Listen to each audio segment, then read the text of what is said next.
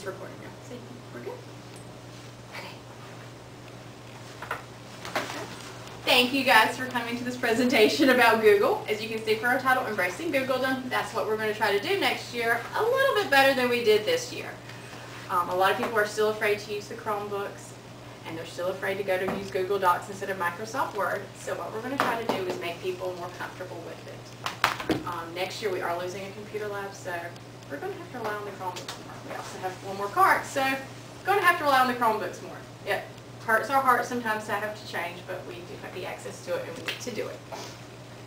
So, what standard does this relate to? Because we all know we always do standards. AASL's 21st Century Learner Standard number 3. We need to use skills, resources, and tools to share knowledge and participate ethically and productively as members of our democratic society. Google Docs offers a lot of possibilities in doing such because you can share, you can have students in there at the same time, they can be typing with each other. Google Docs can be great for that. So, before we actually get into Google Docs, let's talk just a little bit about the Chromebooks because that seems to be a major problem. There's something about them that just scares us. For one thing, it's online-only storage, and despite the fact that we know this, we constantly want to go, how do you save? It automatically saves. We have a hard time with that, and kids will call, and they freak out, and everybody's freaking out over saving. It's online-only, and it automatically saves. It also offers no YouTube or screencast ability, and that part can be worked around with add-ons, but it's something that we have to get used to. We're so used to just pulling up our laptops or our computers and going with it, and we have to actually make sure that we are, taking appropriate steps beforehand. It may apply a little bit more forethought. And the hardest one is no access to shared folders on our school drive. We store so much on there that we have, kind of take it for granted. And the bad part is that students can't really access that outside of school, so a lot of times we have to make it available to them outside of school anyway. So if we kind of move over to where we're using Google Docs, it can be a little bit easier sometimes. And then no Microsoft. I can't tell you how many times I get a call, where's Word? There is no Word. I'm sorry you checked out the Chromebooks thinking that there'd be Microsoft Word. There's not. So we sometimes just have to get away from thinking about that as far as the Chromebook being a smaller version of the laptop. So, what can we use to accomplish all this stuff? We can use our Google Drive. Google Drive can do more things than we actually can sometimes give it credit for. So, first, how do we access? Because this seems to be a problem. We can get to it when we're on our Chromebooks, but we cannot get to it when we're on a computer. And sometimes we have to be able to tell our children how to do that as well. So, if you're on Gmail, you can always just go up to the little Apps tab that's going to be in the corner, and you click on that little thing that says Drive, and you will get to your drive that will have all of your documents in it. Or if you're on the Google home screen, same little thing, same little apps. Always looks like that. It may just be in a different place. Sometimes you put it on the Google screen, we have a harder time finding it. And finally, on the Chromebooks, there's an image of a Chromebook. You'll see over there in the corner. Everything on that is on the left side. That's where they put everything at. I know sometimes when we log on, it doesn't want to connect to our drive, but usually we can still go over there and click and get to it. A lot of times they're going to have the Google Docs, the Google spreadsheet, and everything like that underneath it, labeled separately, but if not, we can just click on the far corner and actually get to everything that we have. Sometimes it may mean that we have to click on Google Chrome and actually log back on because it does not want us to do whatever we're doing, but we have to work with it. A lot of times I found that the problem with the Google Chromebooks with that is the fact that we need to do an update, and sometimes it just takes a little while to get to that. So, this is a short little video that explains the beginnings of Google Drive and how it initially started and where all of this came from.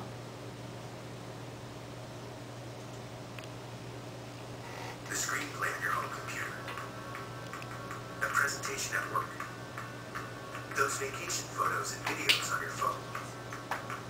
The trip itinerary on your tablet. Resumes, videos. With Google Drive, you can now access your files from wherever you are, even the big ones. Whichever program you're using, just drag and drop, and there are all your files ready to be opened by you. You can share it with anyone you want. Forget files being too big to email. Just share them with Drive, and everyone has the same file automatically that they can edit together from anywhere. Now all your stuff, work or play, is in one place. Easy to find and easy to share. Google Drive. Keep everything. Share anything.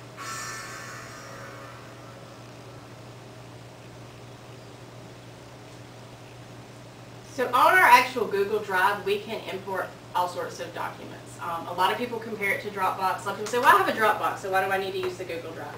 And there are a lot of similarities between the two of them. So if you do have documents that you just need to access anywhere, you can use Dropbox or you can use Google Drive. The similarities between the two is they both have built-in viewers. So if you upload it, you can view it anywhere. You can go to any computer and log on, just the same as Dropbox. They both offer the ability to share. They both are considered secure, and they both offer free storage up to a certain amount, and they both support many different types of files. However, Google Drive actually can support 30 different types of file types, which is more than Dropbox. So it can support a lot more. So depending upon your diversity of your documents, such as that are in our staff share folder, we can easily just go and upload that whole folder, and we have it all there where we don't lose it. Google Drive does like a built-in music player, which is something that we have in Dropbox, but you can actually do an add-on for that. Google Docs and Google Drive have a lot of add-ons that they're adding, probably out of requests from a lot of people, because there's a lot of things that we want that it doesn't do, and they're trying to accommodate that. Sometimes we just have to search for it. With Google Drive, you can edit online. That's something that you can't do with Dropbox. And it also has advanced searching capabilities. So if you go, I cannot remember what this is called, I remember I had a document about it 3 years ago, and it contained this word, it's going to not only search all the titles, it's going to search inside that document to try to find it, which is really great whenever you just know the theme of something. You're like, I discussed this 5 years ago, I don't know what it is. Dropbox does have more seamless sharing. It is easier to share, but you can also share in Google Drive, and we're used to sharing with our docs, and so it's the same way. And most importantly, it's all connected to our school Gmail account, which means everything is in one place. One-stop shopping, which makes it easier for us. Less passwords, less fuss, less muss. We always sign into our email usually at the beginning of the day.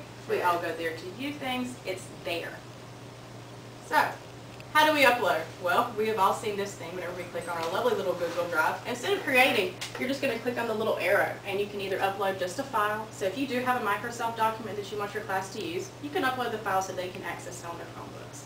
Or you can upload your whole folder so you don't lose it. But sometimes it just takes an extra step, but this is a good way to actually back up everything that we have also.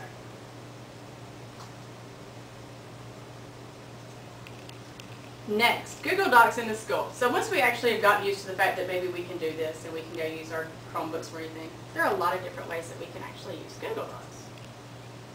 This video that's actually the commercial, it actually shows one of the great features about Google Drive and Google Docs that I love is the fact that multiple people can edit at the same time. So it's the perfect thing to use in class whenever maybe you want to have silent discussion. So I thought we'd watch this just to see the capabilities, because a lot of times we use it just for basic functions when we can do it for something like this.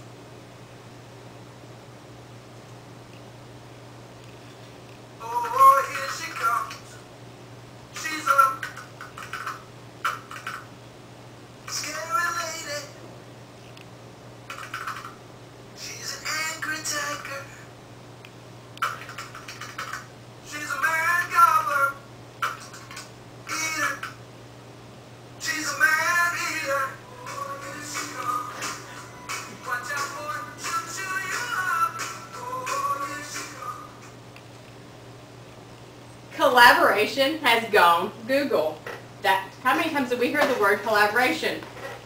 Over and over again, over and over. So, how can we collaborate? We can use Google Docs to collaborate. Just like that, we can do that in class. So, what can we use? Well, we have all these available: document, presentation, spreadsheet, form, and drawing. Document is just like your Microsoft Word. Presentation is just like your PowerPoint. Spreadsheet, just like your Excel.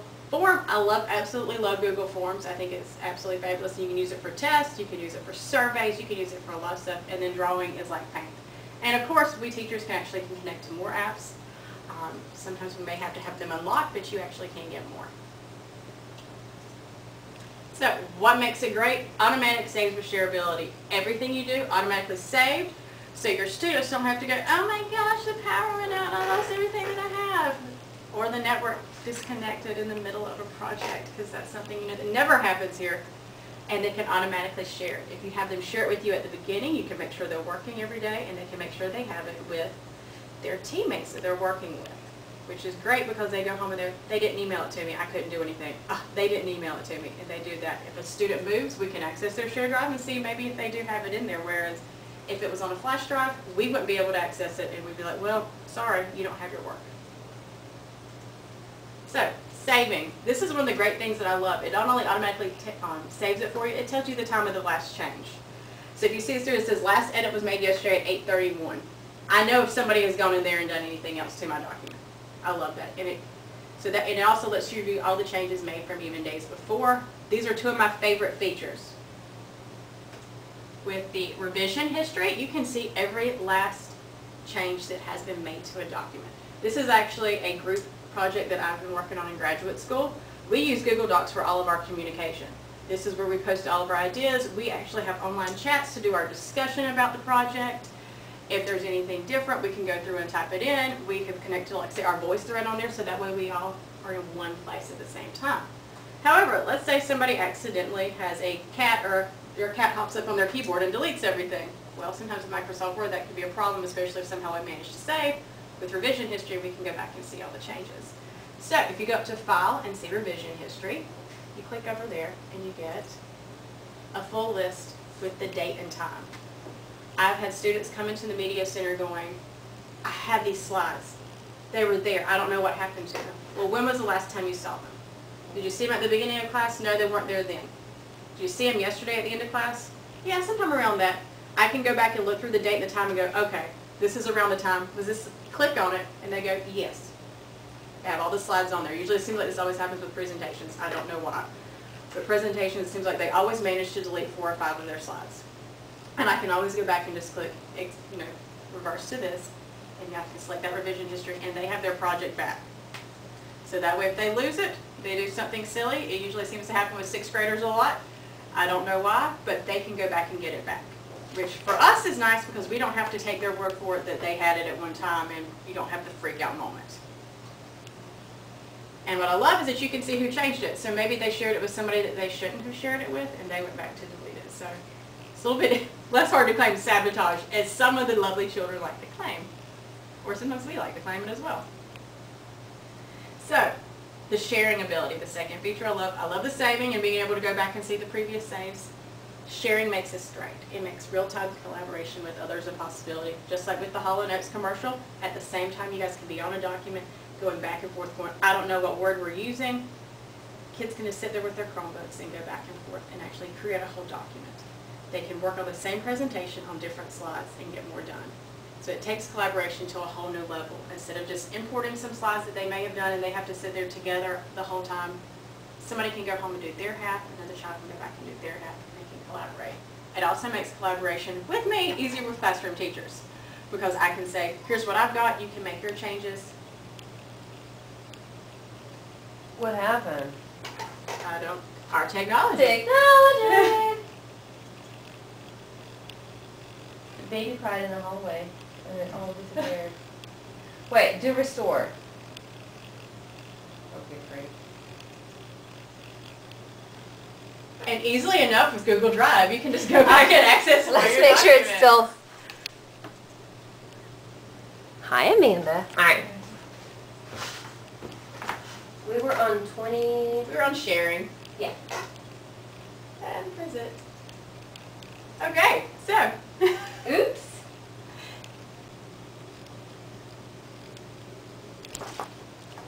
Okay, we're back now that we have switched laptops and I made a few other changes. So we were talking about sharing, and I believe we had said how it takes collaboration to a new level, and it also gets back to how we can monitor students' work as they complete assignments. This is great. Instead of having to worry about them, giving you a draft on paper, you can set a deadline and you can actually go through while they're working on it and see exactly what they're typing. And you can make comments on it. You can highlight and just go over there and make a comment, and they can go through and read it, and they can click resolve, and they can go through and work on it. So, how do we share? They make it so easy. All you have to do is and it's actually in this corner, which is why I pasted this up here, you just click on share, and the following box will appear. I share this with my other Gmail account, so it's not a Johnson County address. So actually you can also switch, in Johnson County, you can actually also change owners and make it another person the owner of a document. So instead, the person can edit, can comment, and can view. Let's say you want to send something to your students and you do not want them to make changes, you can just do can view. Let's say you are sharing it with them and you want, just a group of teachers, you can do can edit. Or maybe you just want to make it so that your students can comment on a document so that you can make the appropriate changes. You can also do and give people specific access to things such as sharing these things. If you are posting this on your website, we're all getting brand new websites, so we might as well update them. You can do where it's public on the web, so anybody can find it, anyone with the link. This is something that I do a lot on my on the Media Center page. I make it so anyone who has a link can access it with no sign-in required. It just makes it easier for the students, but however, if it is a student-specific survey, I only do people at Johnston County. They're going to have to be able to log on. Or you can still just do specific people, which is where it goes down there. But if you are posting to share it on your website or in class, these are some things that you can do. So, while I was talking about sharing through the comments, this is what it looks like when you share through the comments. Like I said, this is for one of my grad classes where we were just doing this. On the same group meeting, I have the comment that another girl made, and I went through and I made, you can mark it as resolved, and it checks off. So that way, if you are making comments on your students' paper, you can go through and see if they've resolved it. You can see if they've even paid attention to it, which is a nice feature whenever you are doing drafts. You can go through and check on all of that.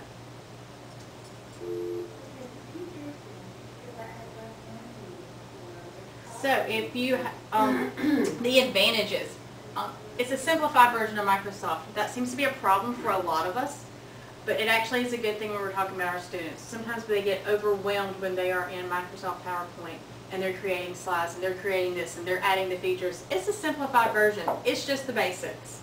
You can access on your mobile device. Anytime, anywhere they can access this. What I love is that I can be sitting there on my smartphone in a doctor's office and you can go through things. And students always have access to the most up-to-date version. Meaning, whenever you're emailing back and forth, and they have got that brand new version of Microsoft on their home computer. And at school we may be 1 or 2, sometimes 3. I think we're only about maybe a couple versions behind right now thanks to our update. We don't have to worry about the features.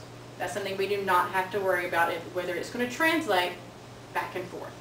And we can go green. Chromebooks can't print. At least not in our school. So everything is paperless, which is great. So that way you don't have to worry about a huge stack of paper. Our paper bill can go down, and maybe the money that we spend on paper can actually be used on technology. Wouldn't that be fabulous? So these are some examples in our school. Pretty much these are examples for me that I've used this year, because I have really been trying to develop my Google Doc accountability even more. So first of all, for documents, this is the Big 6 student guide that I create. That way students can have access to all of the steps in the Big 6 in an easy format. They don't have to worry about remembering it or coming to the library to ask for it. So this is the document, and just like with the sharing, I made it available on my Media Center webpage. And it is can view only, and anybody with that link can get to it. I made it that way so that way if they're at home and they can't log on, they can still get to this. They don't have to log into anything else. They don't have to be in their Gmail. They can just click on it. So I made it available on the catalog, and they can get to it. This is some 7th grade technology concerns. At the beginning of the year, the 7th grade was having a lot of issues down there. They made a Google Doc and shared it with everybody who actually has some sort of say in technology, so that way everything can get to working. This is really easy if you do have concerns, because you can make sure that people are seeing it. You can say, okay, this person has checked up on this, and it's great for the whole hallway to actually collaborate together and go, oh yeah, I also have this problem. Oh, this problem was taken care of. You can go back and share it and delete it. And this is an example of a student project where they did their poetry portfolio, and it's all on a shared document they can share with their teacher. So a lot of times I know we've previously had them printed out. Poems are usually pretty short. They're easy to read on the screen. Maybe the long papers are not the poems that they're creating. It's much easier just to go through and see, and you can see when they've worked on it and how long they've worked on it. Spreadsheets. This is not as fancy as our Microsoft Excel, but it is something that we can use. This is on the class sets list. What's great about this is I can share this with all the teachers, and they can make sure that they have the most up-to-date set. So this, it tells you everything about the books, and you can tell the location of it, what books we have, how many books, and I can keep sharing it. And as we get new teachers, and maybe they don't know where it is in the staff share folder, they can go and access all of this. And examples of use for presentation. Well, this presentation was done in Google Docs, and the handout that you were given was all done in Google Docs. However, this is one that was actually created by a student in the creative writing group that I was collaborating with. I really have tried to do creative writing. We did a lot of stuff in Google Docs to get kids used to it. So see, you can import backgrounds and everything for it.